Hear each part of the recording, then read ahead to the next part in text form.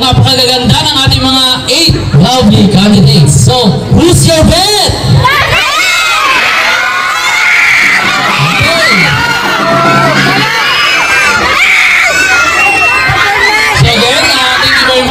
All the sponsors. Ayan. So, habang inaantay po natin ang result po ng mga judge for the awarding of certificates. So, sino sa tingin nyo ang mananalo? For the sexy shirt? Si candidate number 1 ba? Ay, si candidate number 2 ba? Sino naman nagsasabi? Si candidate number 3. Kaya si candidate number 4. Sanahan po dito ang mga supporters, si candidate number 5. At sanahan po dito ang supporters, si candidate number 6. Ayan, mukhang pantay-pantay kay candidate number 7. At kay candidate number 8. Mukhang mahihirapan ang mga judge natin ang magpipin po ng sash. At after na lang po ng pinning of sash bago tayo magpapalaro. Ayan na, handa ba kayo? Who's your bet? Candidate number?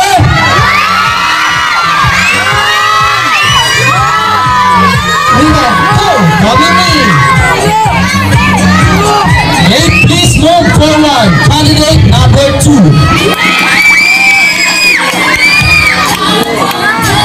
And also nominated, candidate number 1. Yan, hindi ka na magkakalaman. May I call on, sino ba?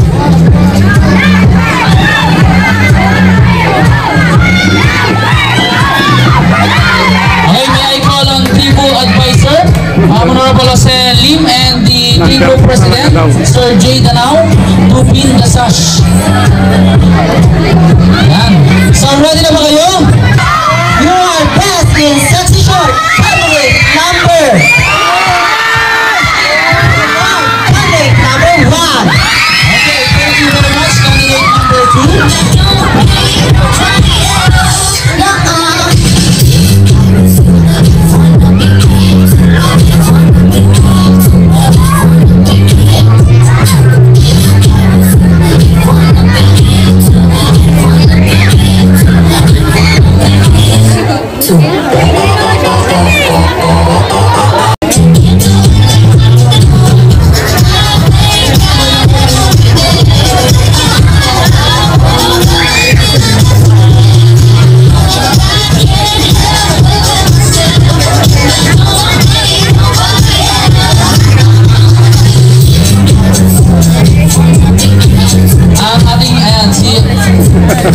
Thank you very much. The next award is Best in Stage Performance. Okay, who's your bet?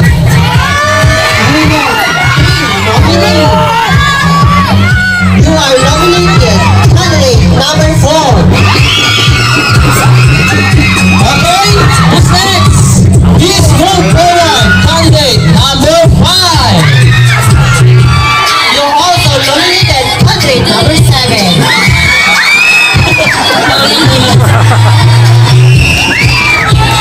Okay, who's your bet? Candidate number? Best in Stage Performance. Those 3. Candidate number? Candidate number? Candidate number 5.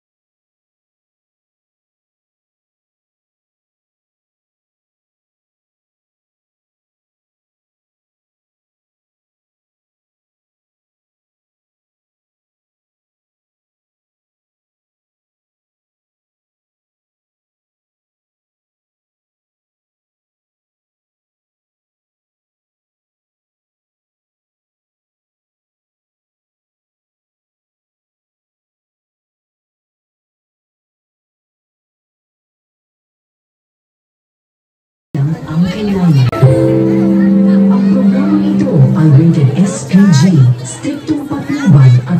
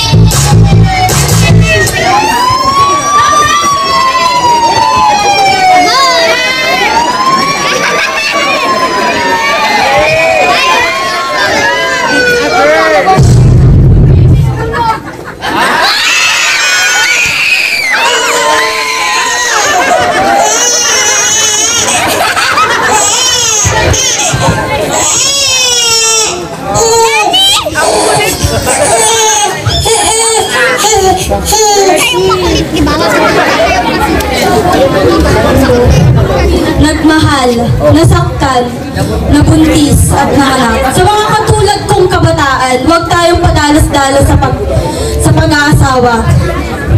Dahil sa bandang huli, parang tayo magsisi. Darating day ng pag-aasawa, darating ang tamang tao, ang tamang panahon. Sorry.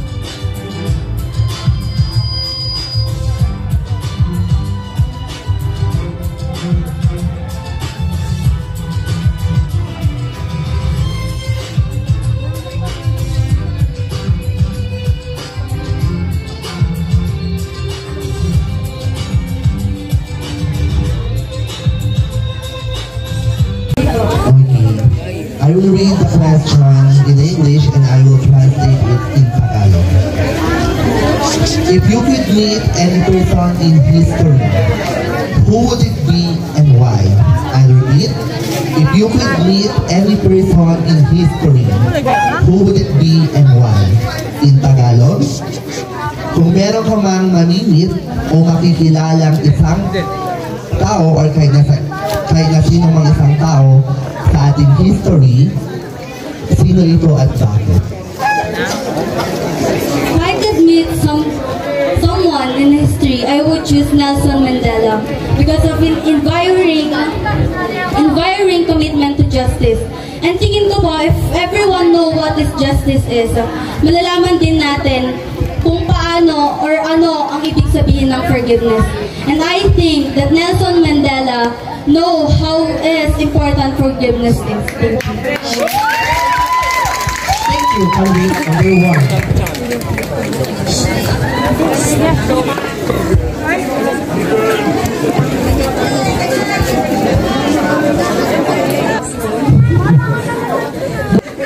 What do you think is the biggest problems that teens are facing today? The top 4 candidates. Candidate number 7. Sino pa? 1. Candidate number 1.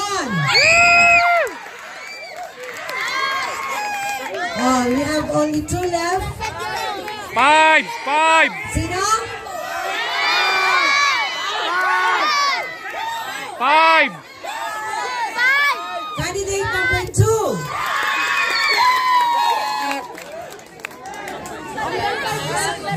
We have only 1 candidate left para sa slot ng top 4. Sino? Para sino?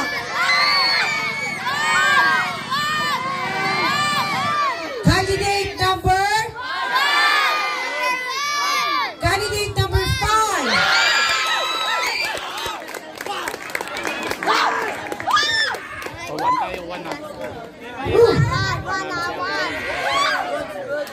Parang ako yung ninenervyos.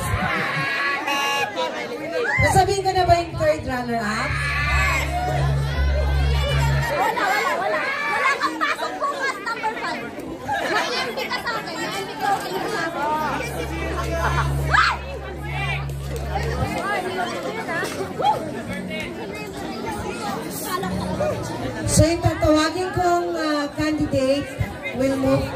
will walk forward, okay? For the third runner-up. Yeah, wag.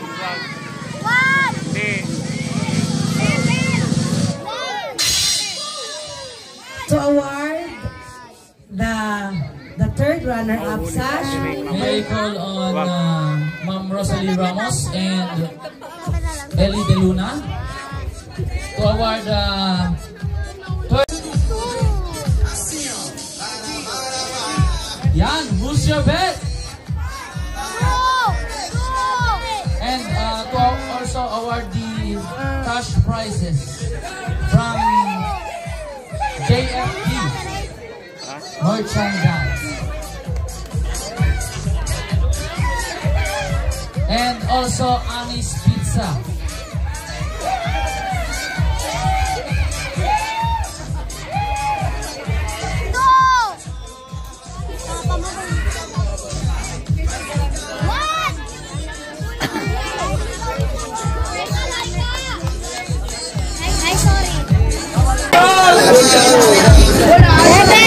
Candidate who will move forward for the third runner-up is candidate number 5.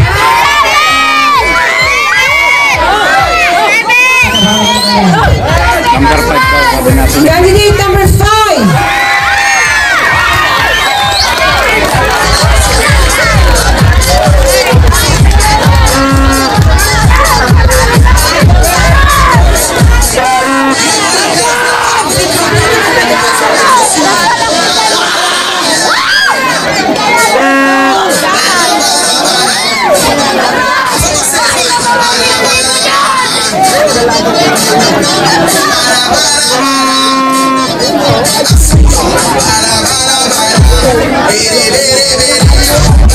Thank you, candidate number 5.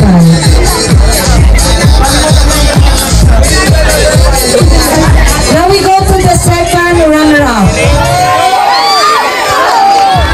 So but before that, may I call on Sir Ryan Ruiz and Ma'am Bariwan to award the sash, trophy, and cash prize.